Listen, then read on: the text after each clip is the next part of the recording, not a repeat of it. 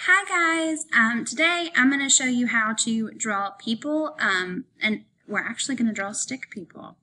But it's actually really cool the way that we draw stick people, because that will help us learn how to draw more realistic people. Okay, so you're going to think about where your body moves, right? So we have joints in our fingers, we have joints in our wrists, elbows, everywhere where our body moves is a joint, and that's where we're going to draw from. So our neck moves, that's a joint, right? So you're going to draw from joint to joint on a person. So hopefully you're going to have a model standing there. After I'm going to show you how to do it first, and then hopefully we'll have a model standing there to draw from. So we're just going to draw stick people right now, okay? But I'm going to draw from joint to joint. So our hips are a joint, right?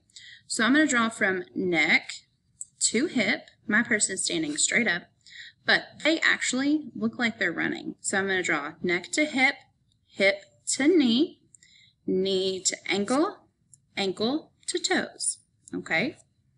Then we're going to go back to hip. We're going to go hip to knee, knee to ankle, ankle to toes. Now we're going to go back up here to our neck and our shoulders. So neck to shoulders, shoulder to elbow, elbow to wrist, wrist to hand, okay? Shoulder to elbow, elbow to wrist, wrist to hand, okay? Then we're going to draw the head. And now we have a really cool stick figure, right? We're going to do it again, okay? And hopefully this time you all draw this one with me, and hopefully we'll have a model standing there, okay? But this time we're going to draw someone squatting. So we always start at the neck, so neck to hip, hip to knee, knee to ankle, ankle to toe, okay? Hip to knee, knee to ankle, ankle to toe. All right, and this person has their hands on their hips. So we're going to go shoulder to elbow, elbow to wrist, wrist to hand, okay? Shoulder to elbow, elbow to wrist, wrist to hand, and then we need our head, okay? All right, so you guys are going to do this 1, 2, 3, 4, 5, 6 more times, okay? I already have my people drawn on this side, all right? But I need you to draw super duper light until you get it right, because I'm going to show you how to do the next step here in just a few minutes. So we're going to pause the video, go ahead and draw 6 more stick figures, okay? And make sure to draw super duper lightly because we're going to be erasing them, okay? So go ahead and pause the video and draw you 6 more figures. Okay, awesome. So it looks like you all have got all your figures drawn. So now I'm going to show you how to draw a person in the Keith Harring style. And that's the artist that we're going to be working with today. So how we do that is we have our stick figures drawn, okay? And this is super duper simple. You just draw around it. Draw around your stick figures.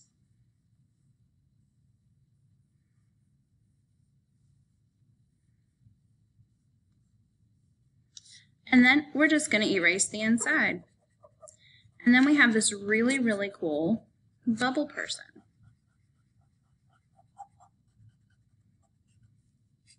That's why we have to draw lightly, because if we draw really hard on our paper, then we're going to have what's called ghost lines. And when we have ghost lines, they're lines that just kind of never go away. They're always kind of there.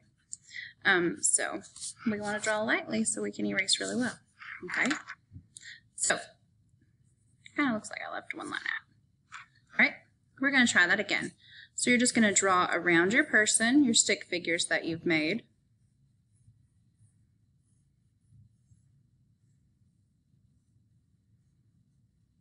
Okay, and then you erase the inside. Now, I'm going to give you a piece of project paper, okay, because this was just our practice. Because the more we practice, the better we get at stuff, right? So that was just our practice paper. Once you get your project paper, you're going to pick at least 4 of your favorite poses that your friends did, okay? And you're going to draw those on your project paper, all right? So I already have 2 drawn. I'm going to pick this pose right here, okay? And you can draw them in any sort of arrangement, okay? I'm going to draw this person upside down. So this person is going to be, I'm drawing this one. So I need to go neck to hip, hip to knee, knee to ankle, ankle to foot. Hip to knee, knee to ankle, ankle to foot. All right. Neck to shoulder, shoulder to elbow, elbow to wrist, wrist to hand. Shoulder to elbow, elbow to wrist, wrist to hand. Then I need a head. All right. The head might need to be a little bit bigger, but it's okay. Then I'm going to draw around him.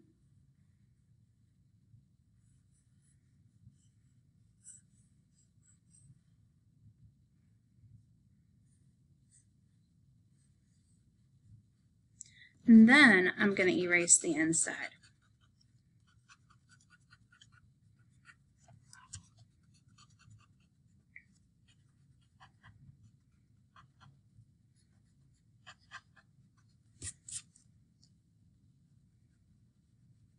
Okay. So then I have a really cool stick person, right? Or Keith Harring person. So you need to do that at least 4 times. So I need one more person. But then you're going to outline your people with Sharpie. And then we're going to make this artwork look like it's a Keith Harring artwork. So Keith Harring uses a ton of repetitive lines. We're going to actually read one of his books while you all are working. So while you all are drawing more of your stick people, we'll put one of his books on the board so you can see some of his artwork. But his artwork has lots and lots of repetitive lines. So you're going to trace your people with a Sharpie.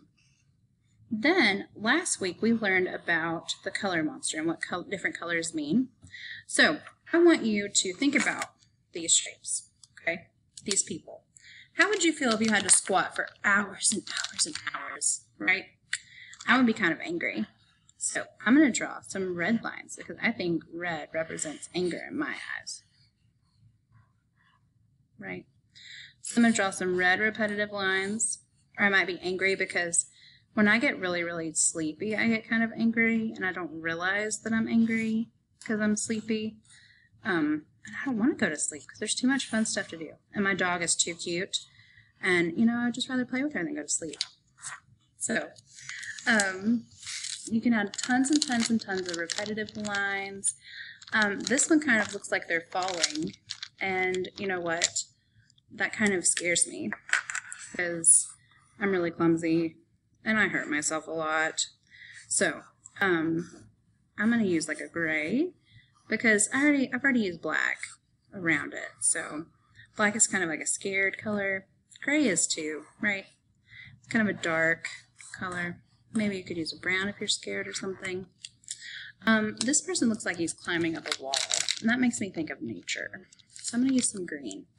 But Keith Harring uses lots and lots of repetitive lines. He also uses some dots and things, but he fills up like his entire paper, and your entire paper needs to be full and completely colored. So if you want to make some repetitive lines and color in those lines, I'm going to add some dots and maybe some different line designs, maybe some zigzags and stuff like that. This artwork is based off of Keith Harring, but this is your artwork, right? So make it your own. It doesn't have to look exactly like a Keith Harring's artwork, because if it looks exactly like his artwork, is that your artwork or are you just copying Keith Harring's artwork, right? So, and I want this to be your artwork. I don't want you to copy someone else's because you're an amazing artist. I'm sure of it. So, I have some really cool line designs going on. I'm going to come in here and I'm going to get some different colors just because I like them, right? There doesn't have to be a rhyme or reason sometimes. Sometimes it can just because we like them. We can add some really cool dots. We can add some zigzags. Keith Harring also loved dogs. So he would draw a dog. So let's go the same way we do people. So neck to hips, hip to, do dogs have knees? They at least have feet joint, right? So hip to ankle, ankle to foot, hip to ankle, ankle to foot. I'm just going to draw 2 on this side.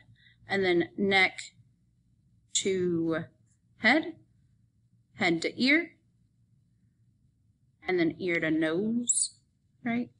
Oh, and then hip to tail. So then I can just trace around this, and then I have the cutest little bubble Keith Haring dog. Actually, kind of looks like a dinosaur, but don't tell anybody. Okay. So then I can add some, I love, love, love dogs. These are my favorite. So I'm going to add some pink or purple, because that's kind of like a loving color, right? So I would say maybe keep your figures white and color in the rest of your paper. That way that's like a focal point, but you don't have to. It's kind of whatever you want to do. Okay, so now you're going to start working. Make sure your paper is completely full of something, right? Keep your practice paper, keep drawing, practicing on it if you want to, but just have fun with it and make sure you watch the Keith Haring story. So, all right guys, happy making!